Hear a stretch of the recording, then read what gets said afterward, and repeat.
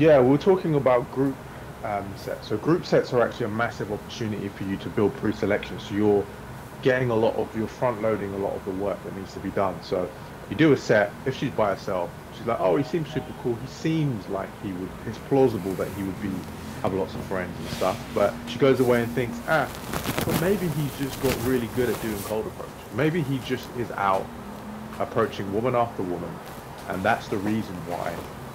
Um, he seems like he is social, but actually he has no friends. And also, if he's out doing cold approach, um, why is he doing that if he already has women in his life? Or why would he stop me? And actually, I'm not a 9 out of 10. I'm a 7. So that means he would be stopping every 7 that walks past. So it creates this whole thing in their head, and they just think, well, what's going on?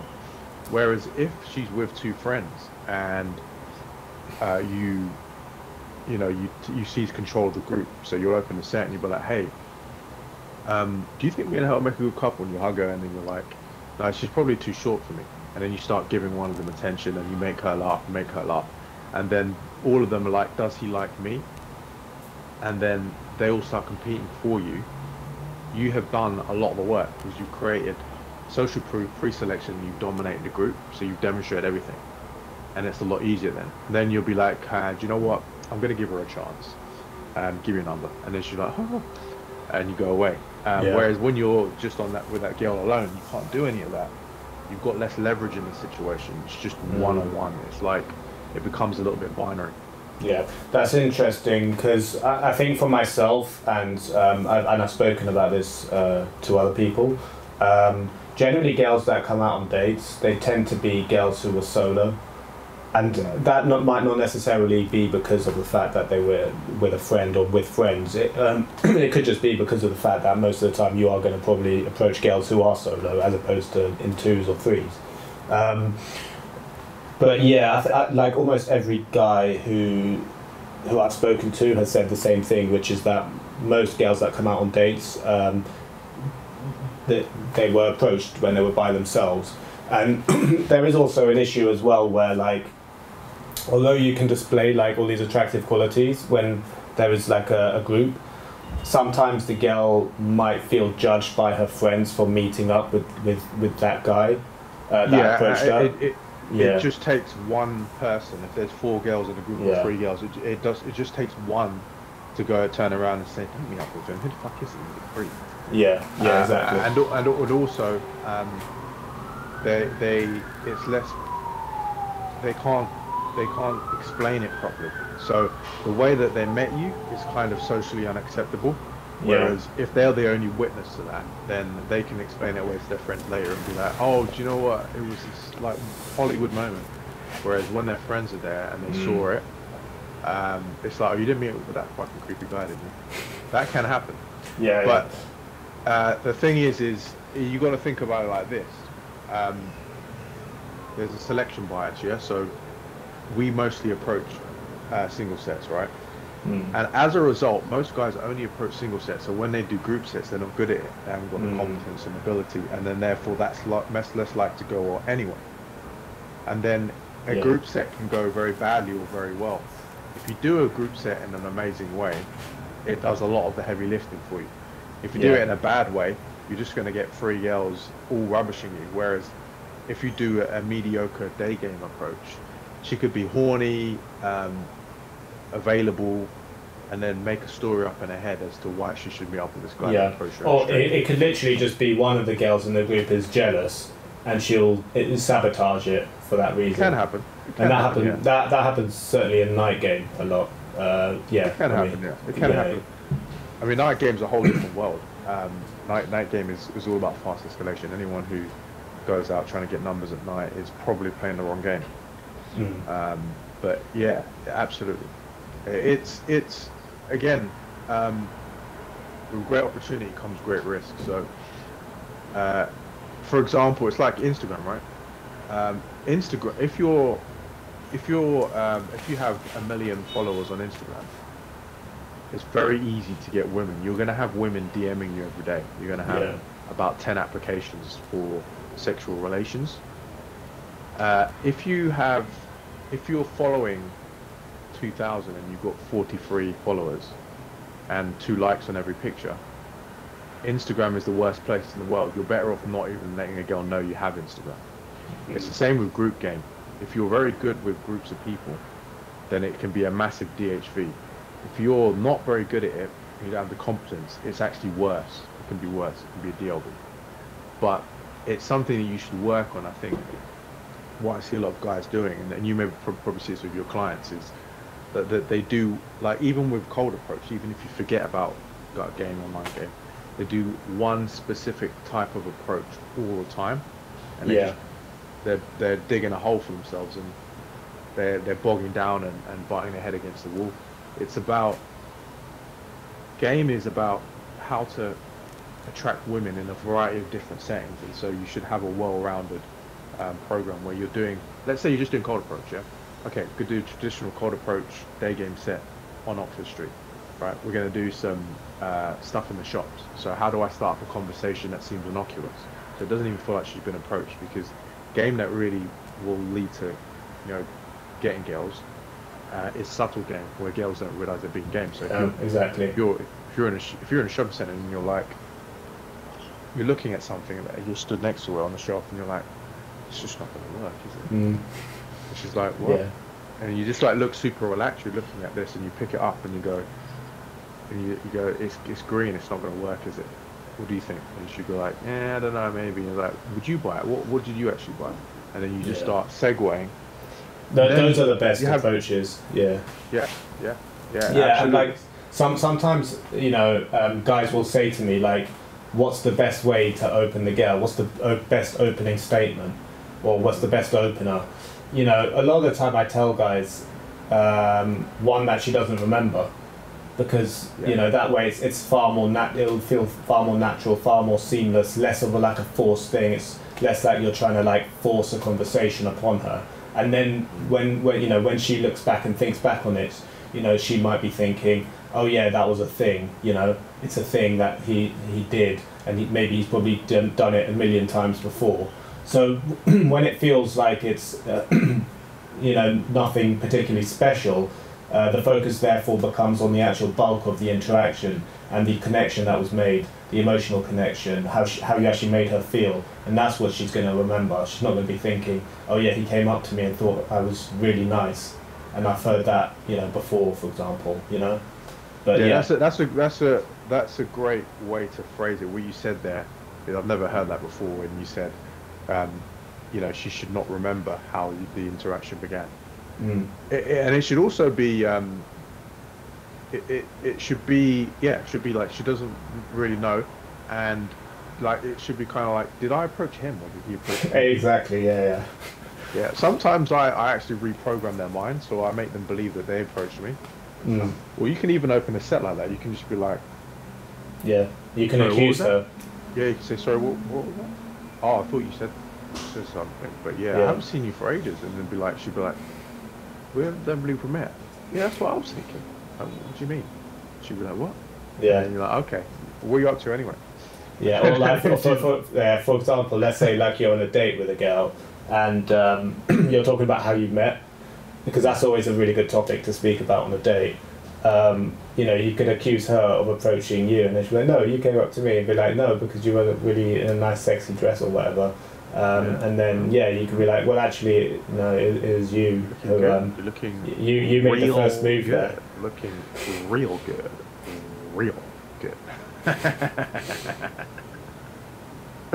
Infrared reference. Yeah. Check out infrared. Stunk, I had some you saved my life by introducing me to infrared. Yeah, I was actually down the wrong path in life. Really? And then you made me realise that there was this whole universe like that. Yeah. The world needs to see it. As one of my friends, girls said, who was Spanish, she said, I need to go to Spain to be in my domain. I thought that was but so applies to you SD was that Spain in my domain? SDID, as Kenneth would say. Yeah, I need to be in. Yeah, exactly. I need to be in Spain, be in my domain. Yeah. But you can relate to that because you're Spanish, right? Half Spanish. Oh yeah, that's true. Yeah. Yeah. I don't know if your viewers knew that. I don't know. Maybe you were trying to keep it from them. No, I've said that in at least like 80% of my infields. Well, actually, back in the day, I used just to tell the girl, oh, by the way, I'm half Spanish. I don't know, it was just something I would always say in my interactions. But I say it a bit less now, though, but yeah. Yeah, cool. If the girl is Spanish, I always tell her then. If the girl was actually Spanish. Yeah. I've actually got I've got some got fish in the oven. Yeah. Oh, are you thinking about turning it into some paste? Are you thinking about turning it into some paste and then dunking our heads in it or something? I've actually got some fish in the oven, yeah. I've actually got a briefcase in a room in my office full of anchovies, and I've got a man watching it 24/7. I've got another man watching him 25/8, and the whole situation is being recorded by CCTV technology. Okay, can we get a little glimpse? I don't want people to know where it is, so we'll skip that one. Alright. But yeah, is there anything else you want to ask me about the getting of women? Yeah, well, you went to Mexico and you've been travelling a bit, haven't you? So we could talk a bit about that. We're in Playa. We're experiences. Got the video on the main Life of Playa channel, which is not pickup necessarily related, but we dropped it on there. That was really good. I'm a man of God. I don't really partake in sexual activity, but when I was out there were lots of sets, lots of leads, lots of women that were available within the sexual marketplace. Okay. Sorry, and how did you how did you find the girls there? Did you find them really attractive, really receptive, or Well, let's just say I'm a man of God, so I don't really engage in sexual behaviours, but I think they were pretty freaking hot, and I absolutely would. The thing is I'm not so keen on Mexicanos. There was a lot of Europeans there because if I was gonna pick a wife for myself, they probably would be European. If that makes sense, or of European culture-wise, or maybe American. But yeah, I mean, everyone has a different taste, right? But Mexico was great. Mexico was good. Beautiful places, You've been to Playa before. I was in Playa. Yeah. I was there for like 10 days. We had lots of fun, met lots of cool people. A little hack you guys can use is when you go to a new town, like you arrive in that town with your friends, make a WhatsApp group. That's what we do. We make a WhatsApp group, call it like Player Social, and just go around approaching everyone and adding them to the group, primarily women, and just say it's a group for super cool people. And then you just, like, when you're at a restaurant with your friend, post a picture, be like, hey, who's coming? Put all your leads in there, put them all in there. Girls can't really flake on you. The only way they can properly flake on you or stop being exposed to you is by leaving the group. So if you're watching this video, there's probably a 95% chance you have got shit Instagram. Because a good Instagram would be at least 5,000 plus with great photos, right? And most people don't have that, most guys, including myself, right? So, if you're Brad Pitt or you're a guy with one follower, if you both make a WhatsApp profile, you're on equal terms because there's no numbers attached to it, right? So you can then make a WhatsApp group and just add all the women to the WhatsApp group. And it works well.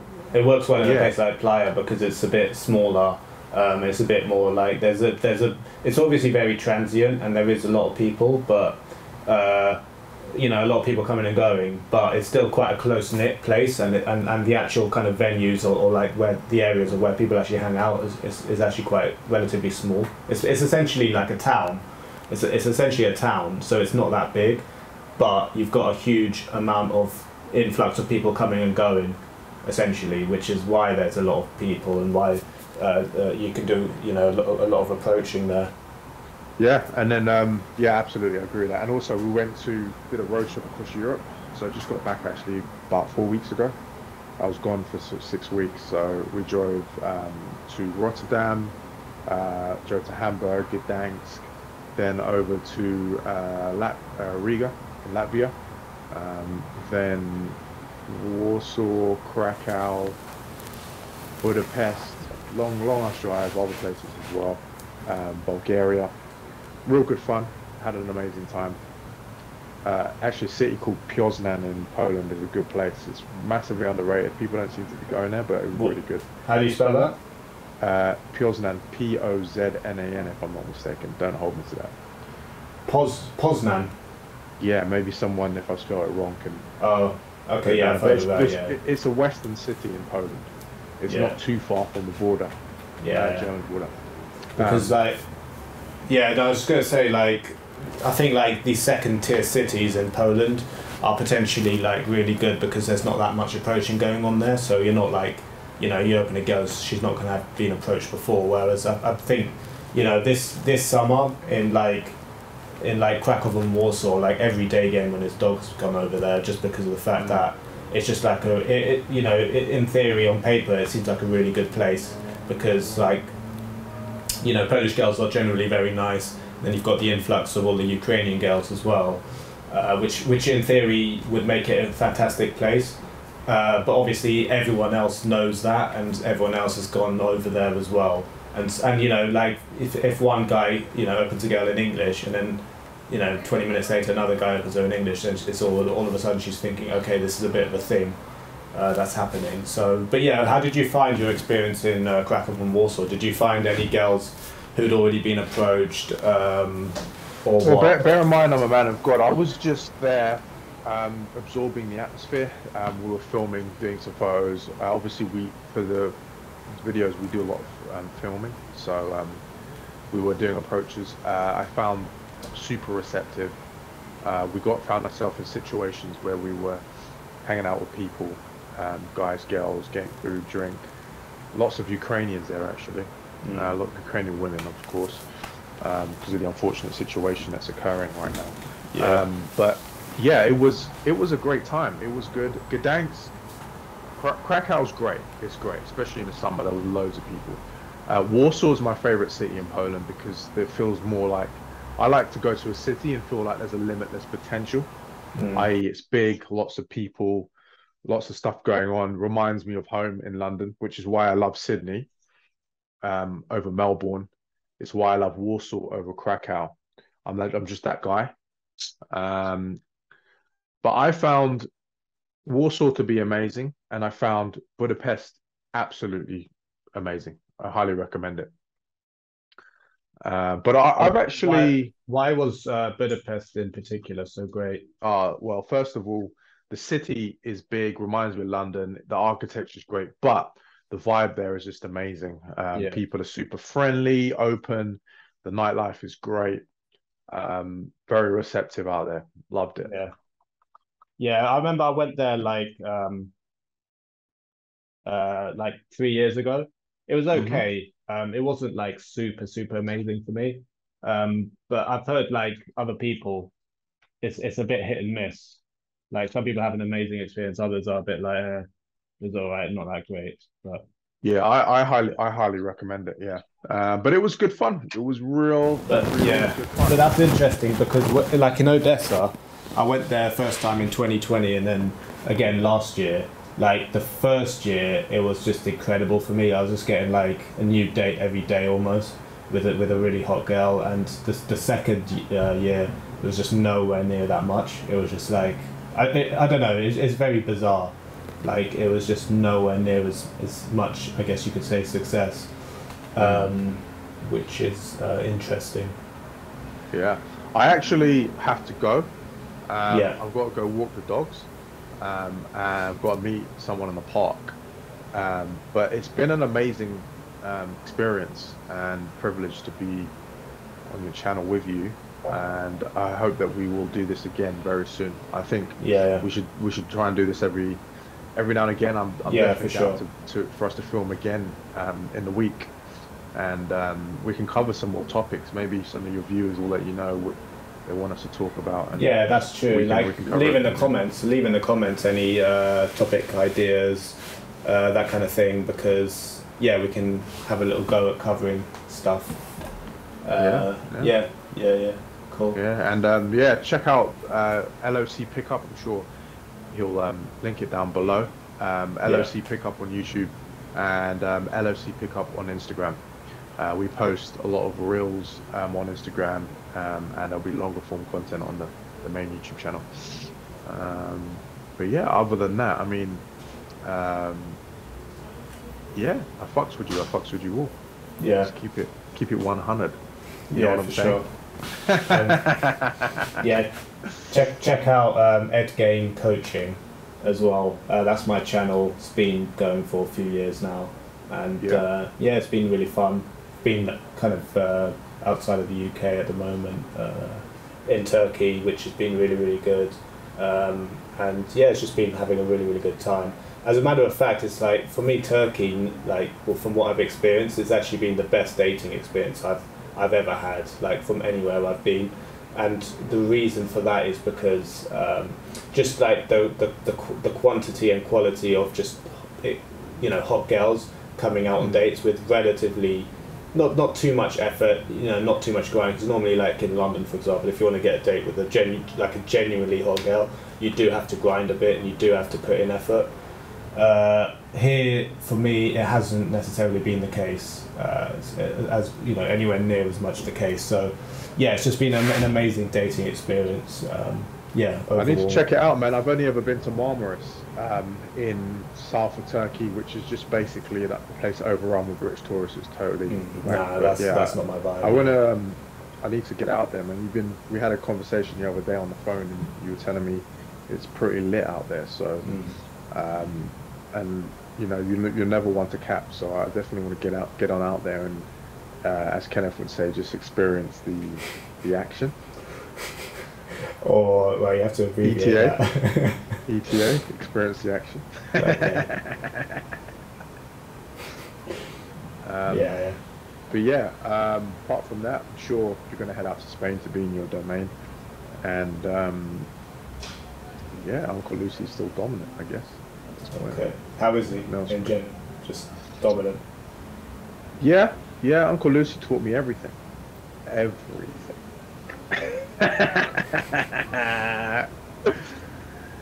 Yeah, I better go. I'm creeping out your audience, but I'm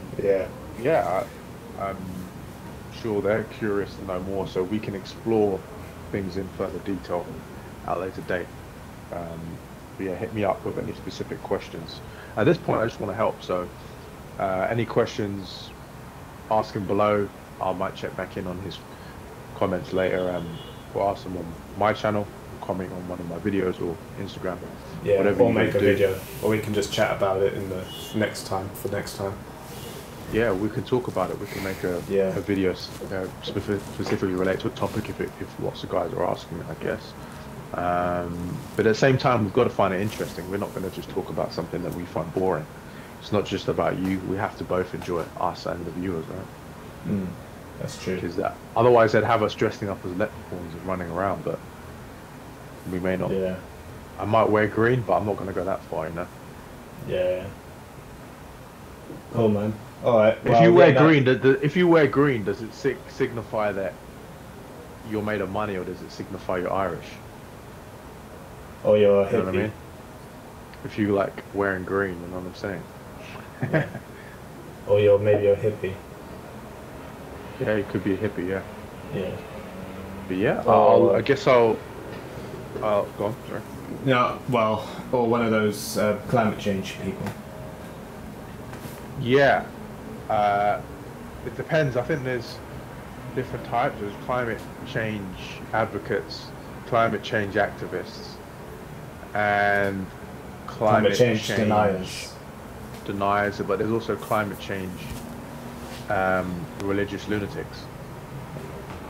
Yeah, that's true. So like climate change is real. I get it, but that doesn't mean that we have to basically become completely insane as a result of it, Yeah. and drag the world down with us. We have to do it in a productive way, and obviously we need to make changes, but you push too far and you end up with the energy situation that we have at the moment with Russia, where we shut down all of our own supplies of energy, and then we're reliant on Russia.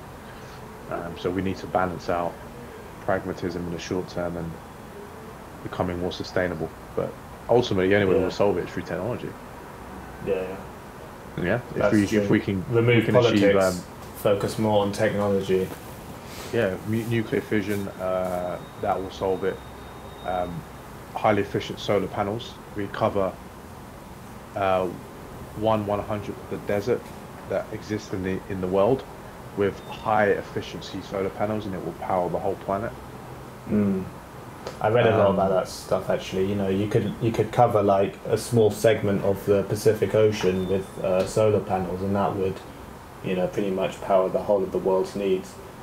And then there's geothermal power, which is like huge potential. Something like you could power like 10 times the world's population if you actually harnessed the maximum value of geothermal.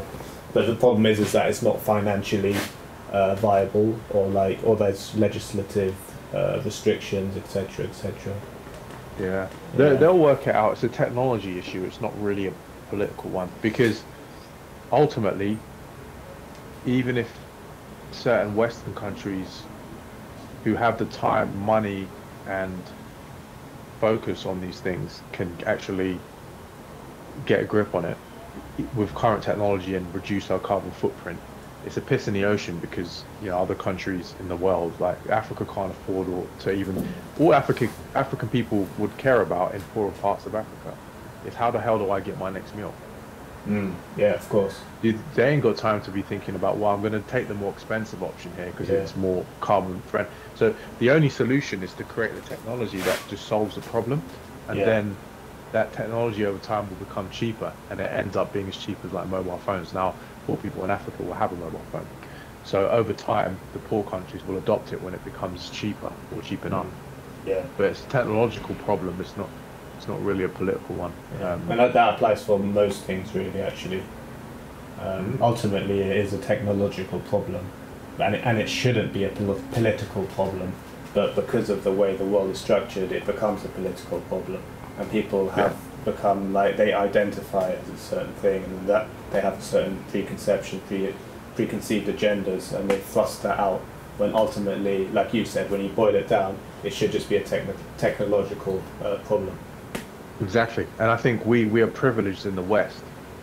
There isn't a poor person doesn't exist relatively in the West compared to other countries. You could have no job, live on the dole, live in a bedsit, but you are richer than many people in other parts of the world, like in places like Bangladesh, etc. You are a rich man. You're considered to be a rich man. So what do we have when you don't have to work, or you have a lot of spare time and stuff like we do in the West? You start going on the internet and finding things to worry about, because you no longer have to worry about how you get your next bottle of rice and how you drink some clean water. So our mind is programmed to worry about anything we can get our hands on.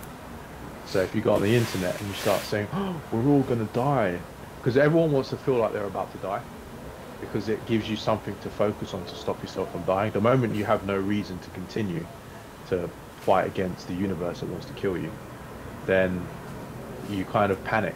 Everyone wants to worry about something, and that's why COVID lockdowns were the worst situation for that. It was breeding grounds for people just going on the internet and finding something to worry about, Whereas in poor countries, they actually have something to worry about, and it keeps them busy and focused. How do I clothe my family? How do I feed my family? How do I stop the rain from getting into my mud hut?